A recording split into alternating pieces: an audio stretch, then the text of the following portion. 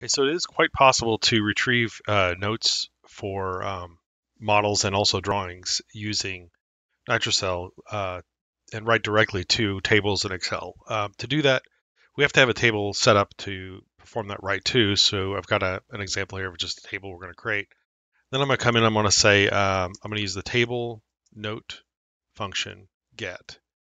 And this has several options. It's a very powerful functionality. So by default, it's going to take the active model. You can also connect this with other tables and feed it with other tables to do almost like a for each if you wanted to. But then you could also put in like the note name and also filter by note value if you wanted to. So if you add specific note wildcard matches as well as name or as well as value wildcard matches, you could actually do both of those with this function and then just write the results to the target table. So I'm just going to write to the final table here. Got to spell it right though. And I'm just going to write everything that's in there. So what this has done is it's connected to the active model, and we should have 4 notes in our table, which you can see here we do. So the table it's written is specific to notes, so it tells us the item name, of course, the item root, the note name, and then the current note value, and then the expanded note value. And then if it is a drawing and the notes are located on a drawing, it'll give you the XY location of each of those notes on a drawing too.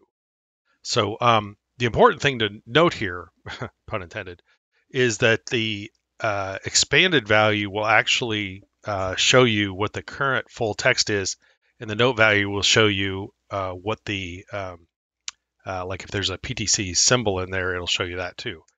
So if we go to our end session here and let's open up this lower housing. Now I'm going to rerun this, and it's going to clear the table out and rewrite the data from the drawing here, and you'll see a good example of kind of what the note expanded looks like. So let's see here. Here it goes. So if we take a look at this, you'll notice here that section ampersand X section name is actually expanded out to this. So this is an example of an expanded note. And then you can see here that it's also brought, because we're dealing with a drawing, it's brought the notes, the expanded values of the notes. If there are any symbols or parameter references in here, it would expand those out to kind of show what the full text of that is. And then it's also showing the drawing location for where these notes are actually located on the drawing. So get notes is a very, very powerful capability. We'll do another video or two just to show you some additional bells and whistles.